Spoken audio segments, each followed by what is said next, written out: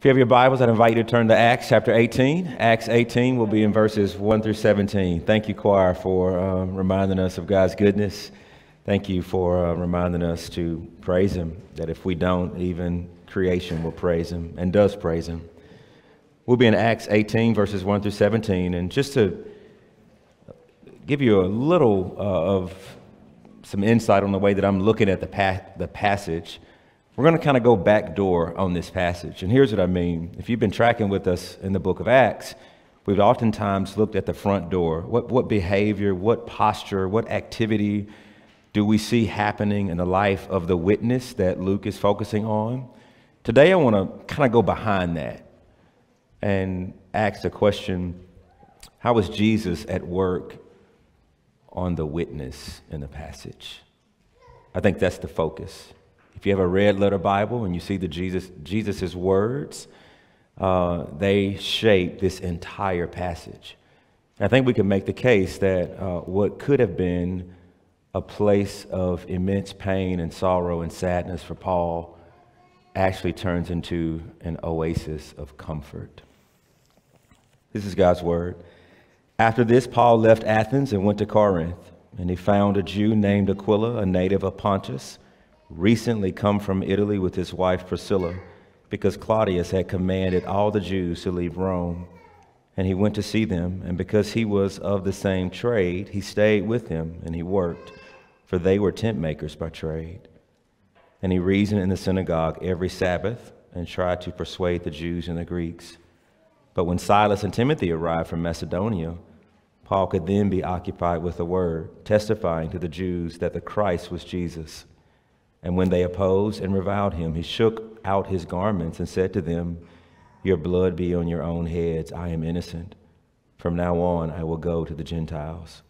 And he left there and went to the house of a man named Titius Justus, a worshiper of God.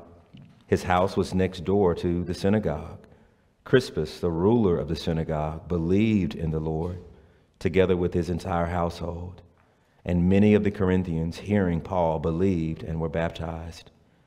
And the Lord said to Paul one night in a vision, "Do not be afraid, but go on speaking, and do not be silent.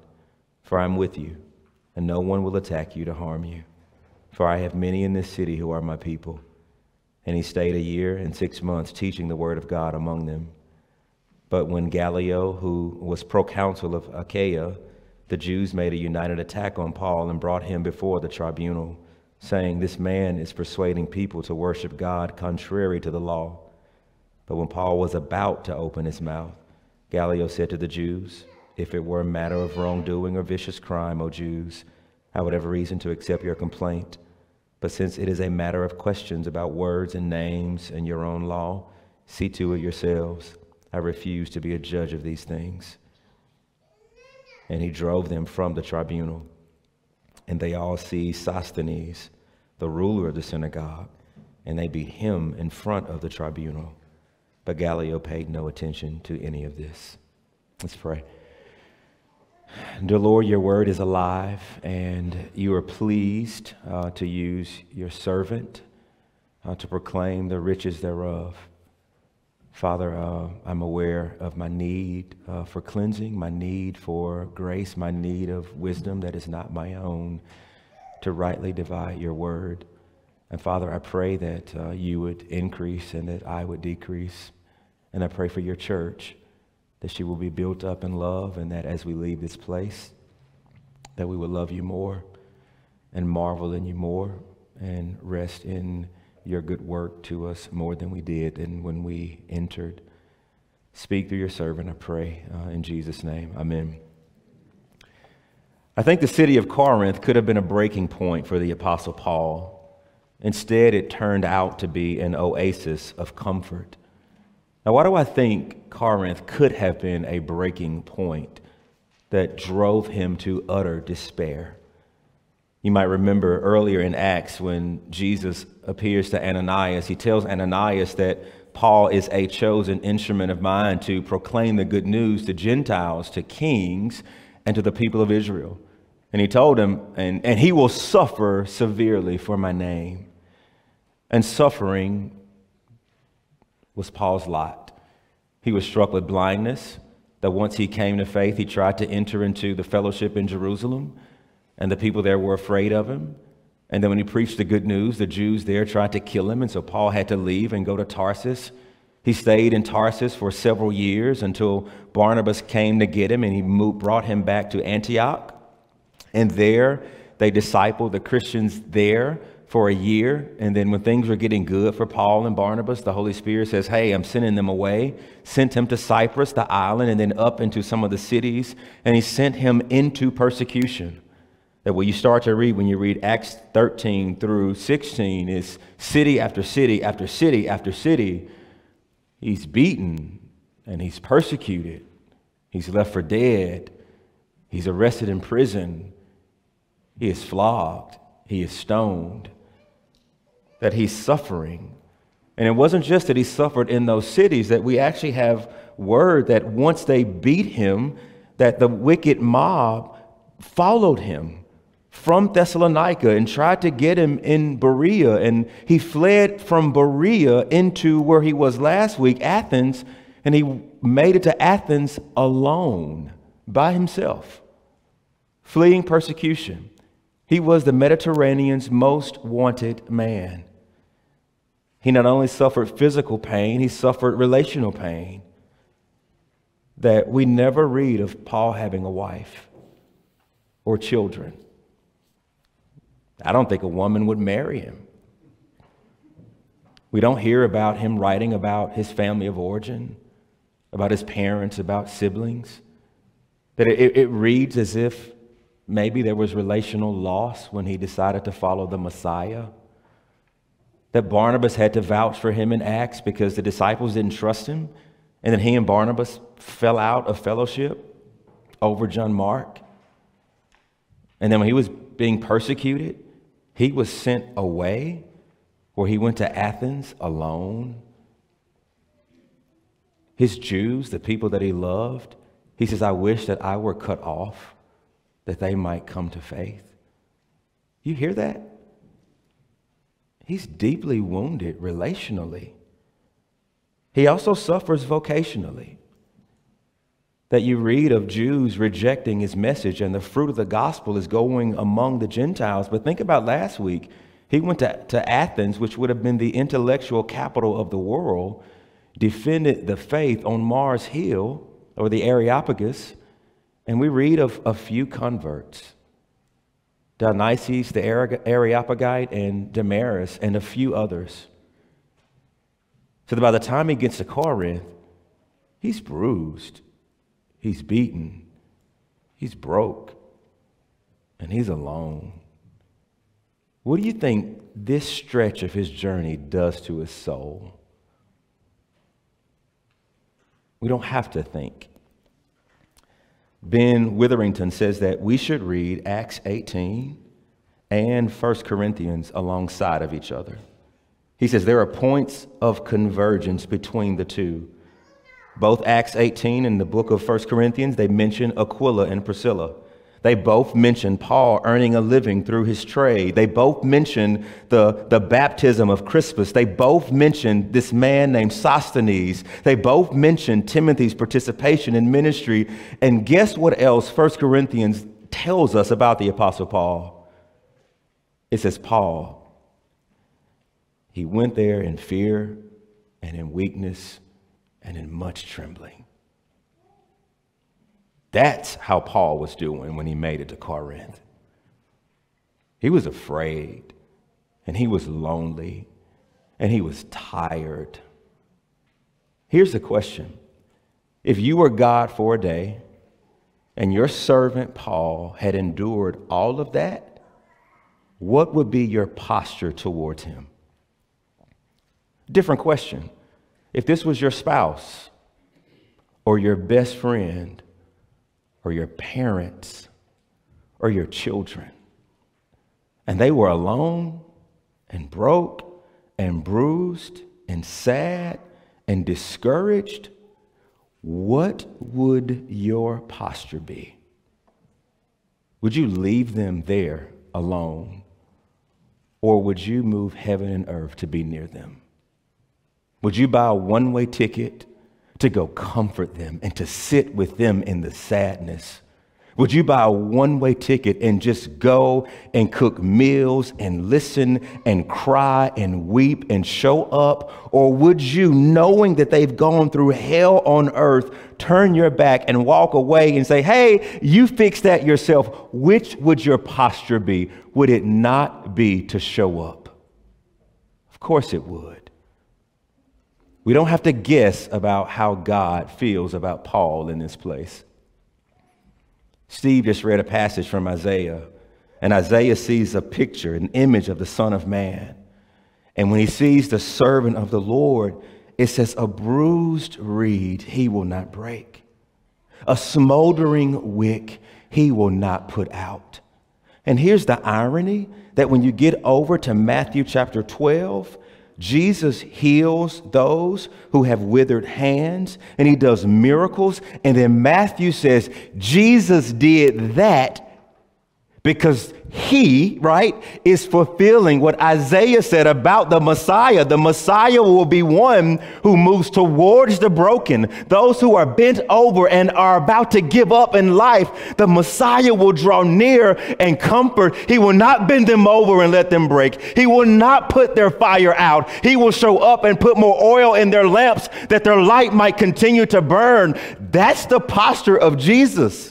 And here's the thing, the same Jesus that Isaiah sees in Isaiah 42 is the same Jesus who's in Matthew chapter 12, and he's the same Jesus who is in Acts chapter 18. That when Paul is down and out and in fear and in weakness and is in much trembling and is alone and is broke and is almost bent over, we should anticipate that the Lord Jesus will draw near. And it's precisely why it is here, of all places, that Jesus shows up and says, Paul, fear not. I'm with you in this. What we see happening here is not happen chance. This is Jesus moving towards a bruised servant to transform this city that would have broken him into an oasis of comfort. That's what's happening here. And here's the thing. Jesus is the same yesterday, today, and forevermore. He is unchanging. He is on the throne right now. And what is his posture towards you? If you are bruised, if you are broken, if you are weary, if you are tired, if you are uncertain, what is the posture of Jesus towards you? What we see in this passage is that Jesus doesn't just care about the work of the witness. He cares about the witness doing the work. He cares about Paul. He cares about his encouragement and his comfort, not just his missional fruit. He cares about the man doing the mission. We can deduce from this passage, Redeemer, that Jesus is a great king, and he will give his witnesses like you and I seasons of comfort on the heels of seasons of tragedy and hardship. He will show up. He is faithful, and he will do it. So I want to look at this gift of comfort that Jesus gives Paul. Look, y'all, this is a fruitful place. Paul stays there a year and a half, and many Corinthians believe. Praise God. But you got to see behind it, Jesus is doing something in Paul and for Paul and with Paul. That's what I want to look at this morning. How does Jesus comfort Paul? Which we could say, how does Jesus comfort us when we're there? Three things. And they're all begin with a letter P. With his presence, with his people, and with his protection. He gives Paul those three things: presence, people, protection. Now, first point, he comforts his bruised people with his special presence. If you look at verse 9, there's a lot to unpack, and that has shaped kind of the points of our message this morning. But notice what Luke tells us that Jesus did. And the Lord said to Paul one night in a vision, do not be afraid, but go on speaking and do not be silent. And that's the phrase you ought to underline. I am with you. Now, there are some other things, but the pinnacle is the fact that the divine presence, like Jesus himself says, I'm with you. He is the best gift of comfort given to Paul in the passage. Now, where have we seen language like this, where I'm with you? We've seen it in Isaiah. That's what Steve read. When you pass through the waters, I will be with you. Not that you won't go through the waters, not that you won't go through the fire, but you won't go through them alone. I will be right there with you, says the Lord, and the waves will not overwhelm you. The fire will not consume you. You see it in Joshua. When Joshua is about to take the mantle and lead the people of God, Moses is dead. And the Lord says, Joshua, be strong and courageous. Do not be frightened. Do not be dismayed, for the Lord your God is with you. Now, Joshua had to go into battle, and it will be hard, but he did not go into battle alone. In the moment of crises, in the moment when he was afraid, that is when the divine God, Yahweh, shows up and says, hey, I'm with you. God has a history of drawing near to his people as they enter into hard stretches of the journey. Now, we got to pose a question, though, because didn't Jesus tell the disciples that, lo, I am with you, even until the end of the age? What do you mean, Jesus? That means you were with him in Philippi? Yep. You were with him in Thessalonica? Yep.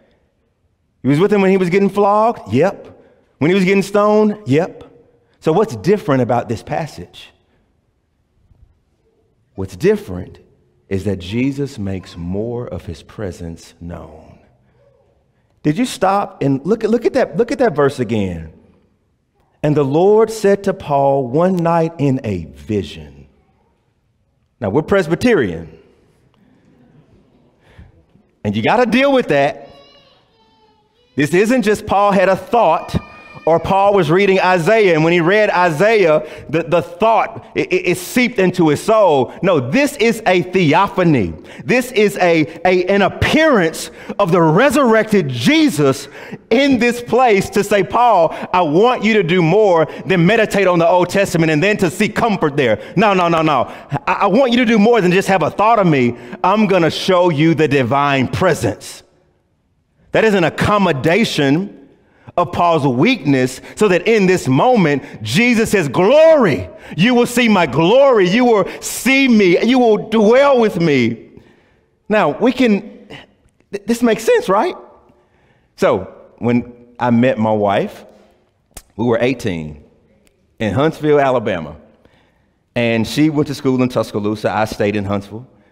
And for the first year or so, we tried to kind of stay in contact.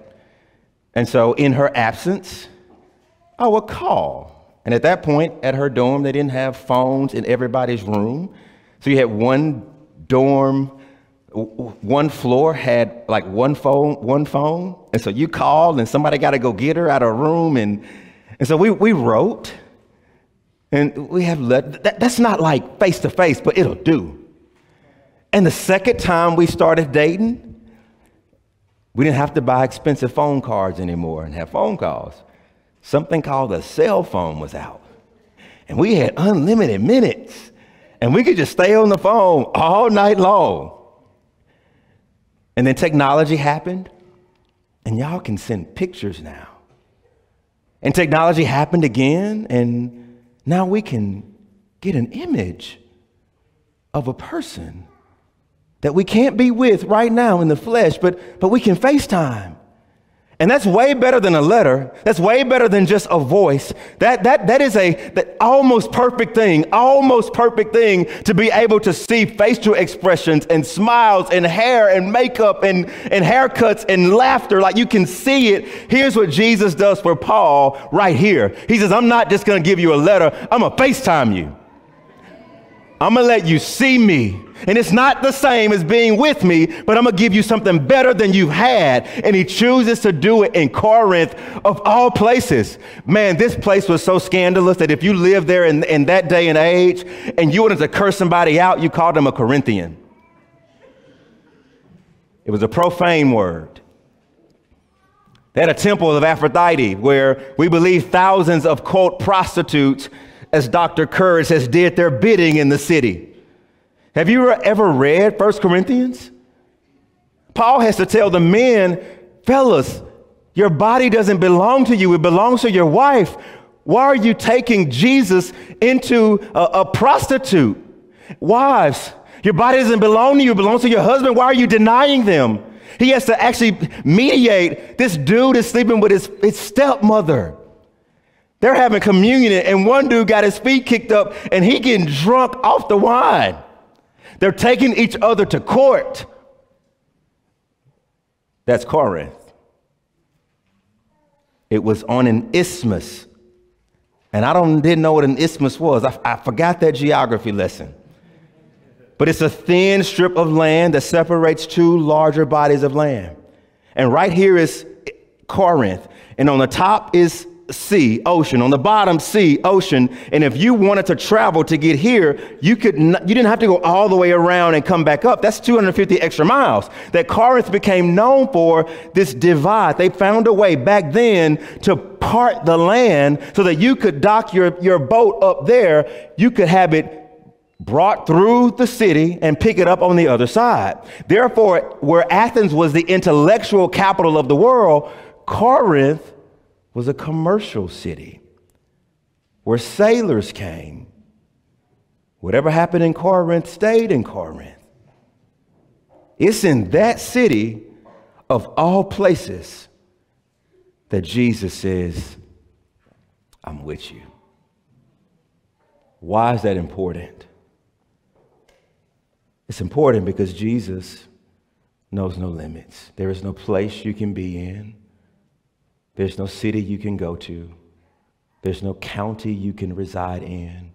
There's no situation you can find yourself in that Jesus can't tell you, I'm with you. I'm with you. And it's hard, but I'm with you. And that makes a world of a difference. Have you not tasted that? Where life is just hard. And all of a sudden, a thought, a truth about God is lodged in your heart. And it grows and it grows and it grows. And your situation around you may not change, but you realize that someone else is there and someone else is walking with you in it. Jackie Hill Perry, in her book, Gay Girl, Good God, speaks of Jesus showing up when she least expected it. She was gay and she was with her girlfriend at the time.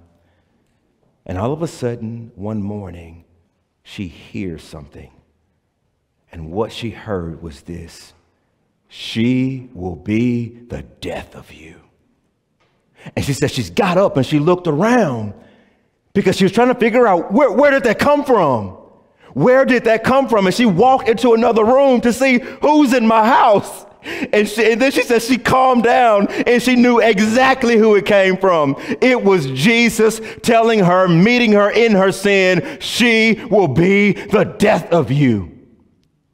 Do you believe that the Lord Jesus has that kind of power? That wherever you are and whatever you're doing, he himself can arrest your attention and let you know that you are not alone. And that is a good thing. He comforts us with his presence. The second thing, Jesus comforts the bruised witnesses with the people of God. The people of God.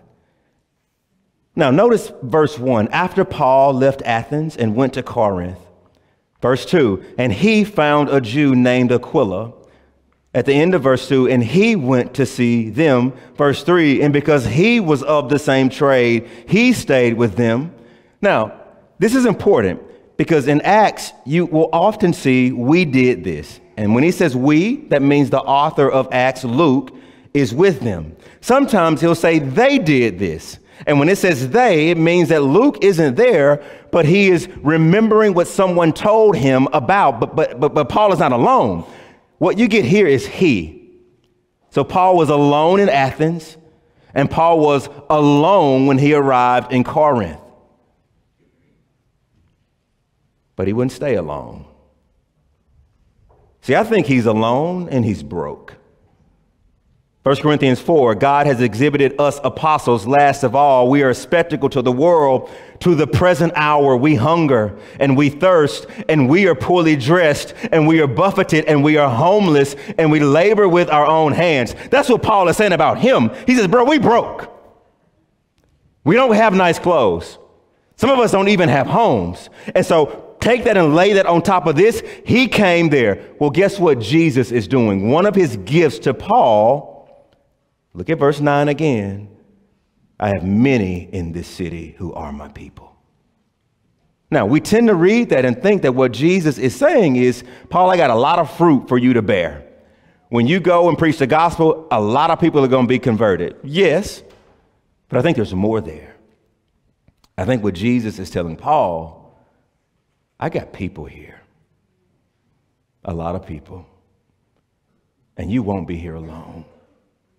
And what you see Jesus doing in this section is giving Paul the body of Christ. Now notice he comes alone, but as soon as he gets there, he finds a Jew named Aquila. That's a man who was a native of Pontus, who had come from Italy with his wife Priscilla, because the emperor there had commanded all the Jews to leave Rome. And so when Paul, and they settled in Corinth, and when Paul found them, look at verse 3, it says he stayed with them. So this homeless apostle has a home. And then he worked with them because they were of the same trade. So this jobless apostle now gets a job, and it's because of who? It's because Priscilla and Aquila were there. Now here's the question. Read Acts 18 in light of Acts 17. How did they get there? On the surface, it says they came there because Claudius kicked them out. Well, they didn't have to come to Corinth. They could have went anywhere else. So why Corinth? It's because of what Paul said in Acts 17. Remember when he was defending the gospel? He says, God establishes our habitation, our dwelling places, and our times on the earth. And what you see Jesus doing in this passage, Paul, I control where Aquila and Priscilla go. Claudius, they're not here because of Claudius. They're here because of me. And I control the fact that they have the same trade as you. They are tent makers. They work with leather. And I'm the one bringing you here. In other words, what you see behind all of this is gift. This is Jesus Christ giving this lonely man who showed up in this city a family and a way to make a living and community. But Jesus keeps giving. Look at verse 5. And then Silas and Timothy arrive. Jesus is showing out. Your partners that you've been waiting on, I'm going to make sure they get here too, brother. And they're going to show up right on time. And so notice what happens. All right, look at verse 4 and look at verse 5. Verse 4, Paul, when he was staying with Priscilla and Aquila, he worked. They worked, and then he reasoned in the synagogues every Sabbath, right? So when did he do his work of preaching and teaching? Verse 4 says he did that when? On the Sabbath. So he likely worked during the week, and on the Sabbath, that was the one day that he took off, and he preached the gospel. Now, what happened when Silas and Timothy arrived? He was able to be occupied with the word. I thought you just said he was doing the word, so what is it? I think this is intensity. That before they arrived, he worked, and he reasoned in the gospel on the Sabbath. When they arrived, he was all in on the gospel. Why? Because they came bearing gifts. The gift of a beautiful report that the churches in Thessalonica that you were snatched away from, they are still good. And money. Listen to 2 Corinthians 11. When I was with you in Corinth, I was in need, and I did not burden anyone. For the brothers who came from Macedonia supplied my need. So I refrained and will refrain from burdening you in any way. You hear that? They not only came bringing a good report, they came bringing gifts from the church. That's Jesus saying, Paul, you won't be hungry. You won't be homeless. You won't be friendless. I'm going to give you the body. And it keeps getting better. That notice what happens when Paul, in verse 7, that he was preaching, verses 5 through 7, he's preaching in the synagogue, and then the Jews oppose him and revile him. He shakes his garments and says, hey, I'm going to go to the Gentiles now. He left the synagogue and went all the way next door. You read that? He left there and went to the house of a man named Titius Justus, who was a worshiper of God. His house was next door to the synagogue. Y'all, that's kind of comical, ain't it? They kicking Paul out of the synagogue, and Jesus like, hey, you ain't got to roll that far, brother. I got you right next door. You hear how gracious Jesus is being to him? You can set up shop and you don't have to go far. This is Jesus' gift to Paul. It's people. What picture of Paul do you have in your mind? Long beard, walking with a cane, getting bit by snakes, and still living when he should have died. Trekking up mountains to go to these foreign cities to put the gospel in the city alone. You'd be wrong. There's an A to Z of Paul's ministry that entails people. I went through and read the epistles this week, and you'll discover name after name of people that Paul missed, that he labored side by side with, that he prayed for, that he wanted to see. Listen to this list, and I put it in alphabetical order. It's not written this way, and maybe you might find some names that I missed, but listen. A is for Achaicus, Apollos, Apphia, Aquila, Archippus, Aristarchus. B is for Barnabas. C is for Claudia and Clement. D is for Demas. E is for Epaphras and Epaphroditus and Erastus and Eubulus and Judea. F is for Fortunatus, and G is for Gaius, and J is for Jason, and L is for Linus and Luke and Lydia, and M is for Mark, and O is for Onesiphorus and Onesimus. P is for Philemon and Priscilla and Pudens. S is for Silas and Silvanus and Stephanas and Sosthenes and Syntyche. And T is for Timothy and Trophimus and Tychicus, and Z is for Zenas the lawyer. Those are all the names of real people mentioned in Paul's writings that he loved, that he knew, that he longed for, and that were gifts of Jesus to him. There's an African proverb: if you want to go fast, you go alone. If you want to go far, you go together. We have drank the poison of American individualism.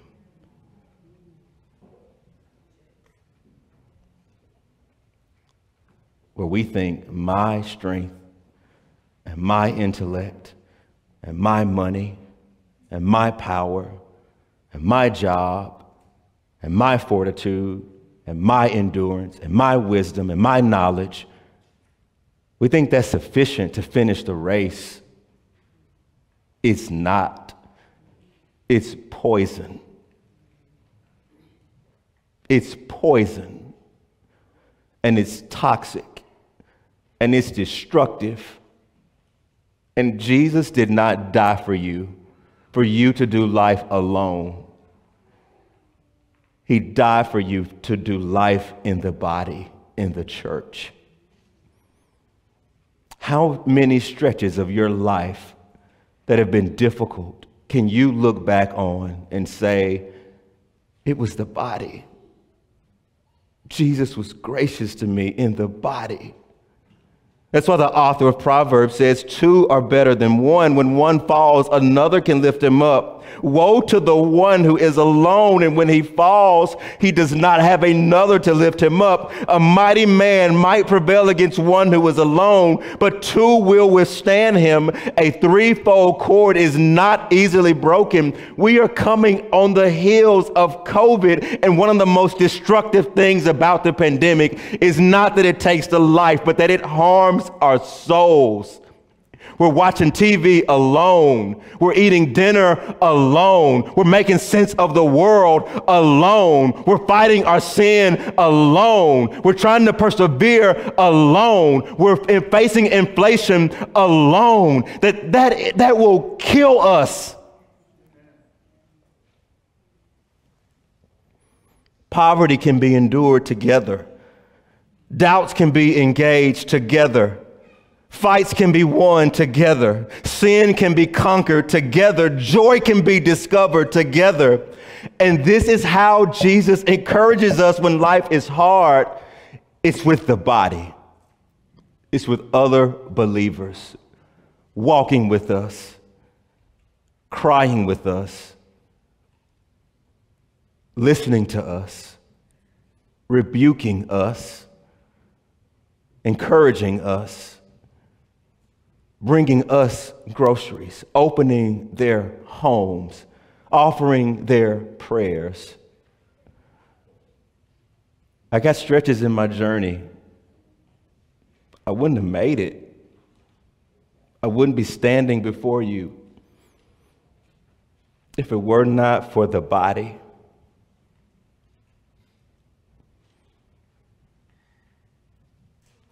If you are in a hard season, don't drink the poison.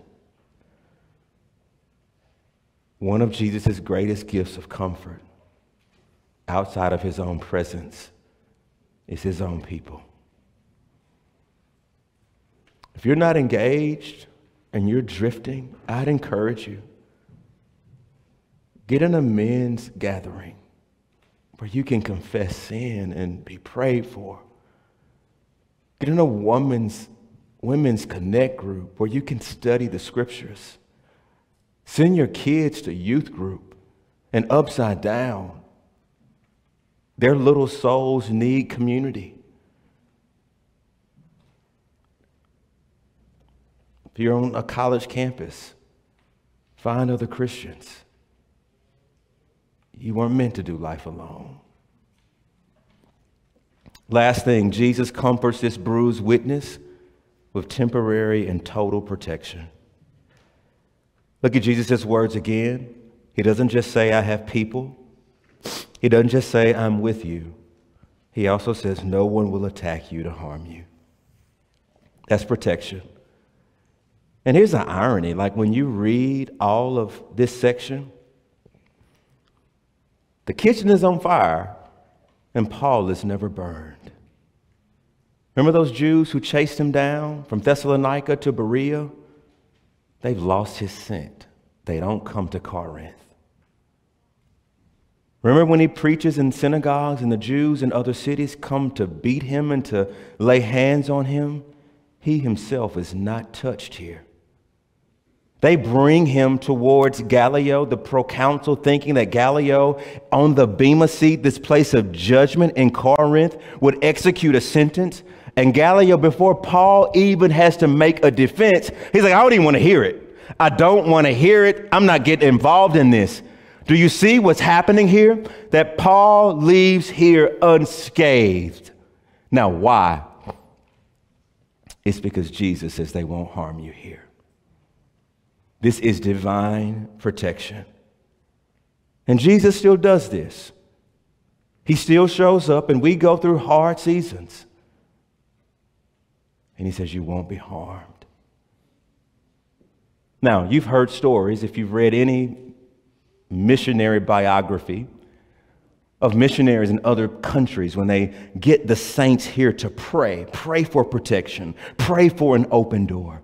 And there are numerous books where these missionaries, they write about this tribe was about to harm us. And then they saw this image of Jesus around them and they did not sabotage us, right? You can read that, and I've read it on multiple occasions, but let's bring it a little closer to home. Jesus's protection is also here for us right here and now.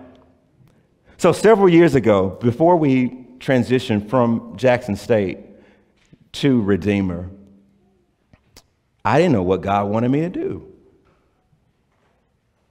And so I went to New York and spent a month there. I went to D.C. I went to Camden, New Jersey.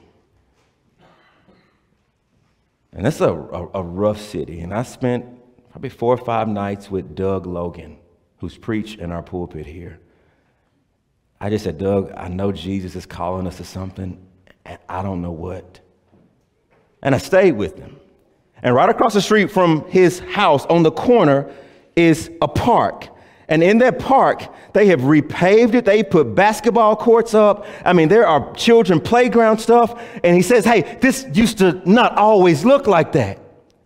He says that was where crack was sold. That is where kids were murdered. That is where fights happened. And so Doug has recently written a chapter in a book called Urban Apologetics. And in his chapter, he writes this.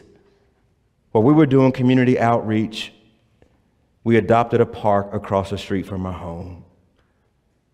And a man selling drugs on the street accused me of messing up his business by having Christians on the block cleaning it up and giving out food and drinks. He told me he was a Muslim and he hated our presence. He went on to say the Bible was made up by the white man to lead black folk away from the truth of the Quran. And we went back and forth about those points for several minutes until he said, look, bro, showing me his gun, you need to leave. And do you believe in Jesus enough right now for me to pull it on you? And Doug said, I do. And the man was flabbergasted that he would let him shoot him right there in Camden for the sake of the gospel. And the guy put the gun back down and says, bro, you're crazy. And after that incident, he says, I thank the living God for his protecting grace. And our outreach team continue to share the gospel, pray over, and serve people. This incident was one of many hostile encounters we walked away from. Don't tell me that Jesus does not protect his people. He does. Now, here's the thing. Paul's protection would expire. He's going to go die in Rome and preach his last sermon and write his last epistle and breathe his last breath. Are the words that Jesus utters to him in this chapter in vain? Is Jesus a liar? And the answer is no. What Jesus does in this chapter is give him temporary and total protection. And I'm convinced that this is a picture. It's a picture of Jesus's power. It's a picture that he will keep us so that when the gauntlet comes and the head is cut off, that the saint in the Lord dies, knowing that Messiah has uttered no untrue word. That I think this is a pivotal point in Paul's ministry where he could say death has lost its sting. He could say to die is to be in the presence of the Lord. He could say that Jesus Christ has overcome hell and the grave. And he showed me that moment in Corinth. He showed me that all power and all might is in his hand. And if the Messiah says no, then nothing will happen to me. And if the Messiah brings it about, then he will bring me into his glory and I will see him forever. You see, I think the gospel is enacted here. There is one person who is beat in this passage, and it's not Paul. Look at the last verse. It's Sosthenes. They see Sosthenes, the ruler of the synagogue, and they beat him in front of the tribunal. That word tribunal is the bema, this place of judgment where judgment was carried out in Corinth. And here is Paul on this day. Jesus tells him, they won't harm you. You're safe. But he sees his friend Sosthenes go to the bema seat and be beaten.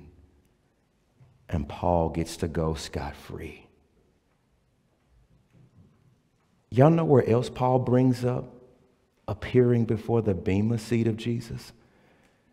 In 2 Corinthians, he says we must all appear there.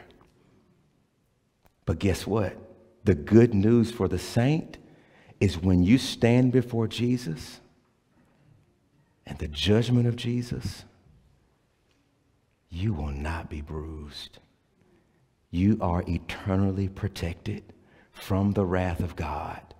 Why? Because someone greater than Sosthenes has been beaten in your place. Messiah. You have, if you are in Jesus, temporary protection, but you got something greater. You have eternal protection. Because he has tasted death for you. Do you not love Jesus more for this? He gives you his presence. He gives you his people. He gives you his protection. And if you don't know Jesus, you are walking through trials alone. And it doesn't have to be that way. You can bow the knee today and believe in your heart that he is Lord and God raised him from the dead. And you'll never live a day alone. You'll never go through life alone. You will always have the sovereign protection of King Jesus. And it's a gift. May it be so. Let's pray. Father, we bless your name and we thank you for your word. I thank you, Jesus, that you not only care about the work that the witness does, but you care about your witnesses. Father, I pray that you'll comfort our hearts with your presence, with your people, and may we taste of your protection. We love you. In your name we pray. Amen.